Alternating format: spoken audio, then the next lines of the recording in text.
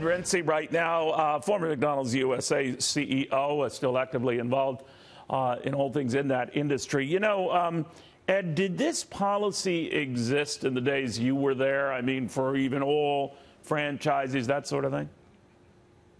It did for a very long time. You know, McDonald's has got a family image, and we serve families across the country. And we held ourselves to a very high standard. And Mr. Easterbrook had a very serious lapse in judgment. I think the board acted quickly. I think the consequences are correct.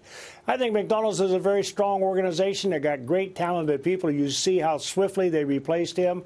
I look forward to a prosperous journey with McDonald's as a customer and a stockholder.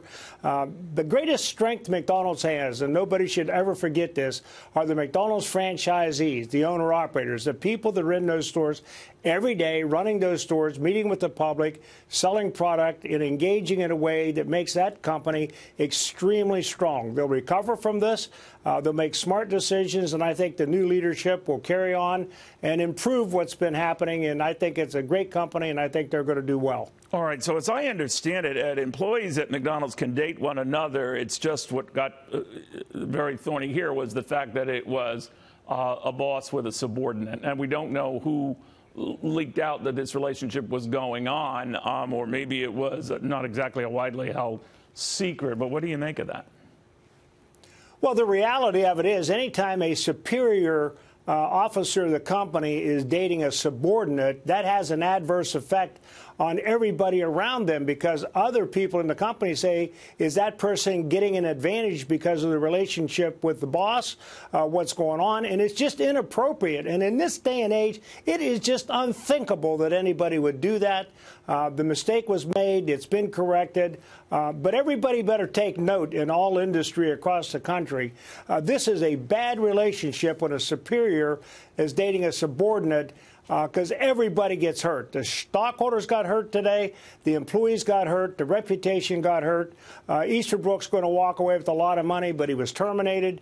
You know, nothing's good going to come out of this, except it ought to wake people up and do what's right.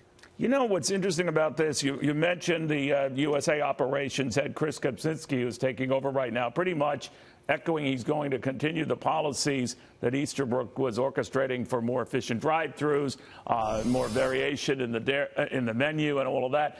So not much will change as far as business operations, which I guess, to your point, is a net good, right?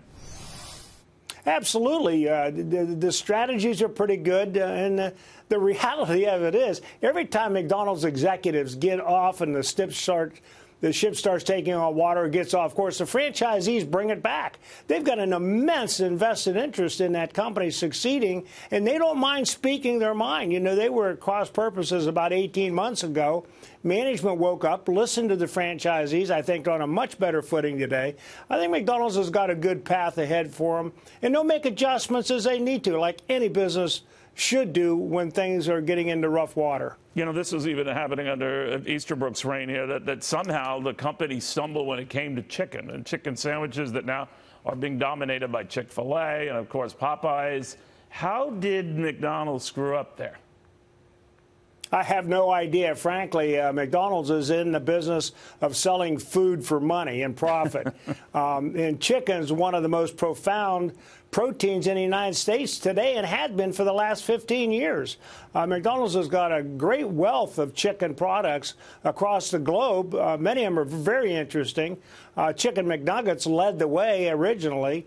There's no reason why McDonald's should not have a portfolio of great chicken sandwiches.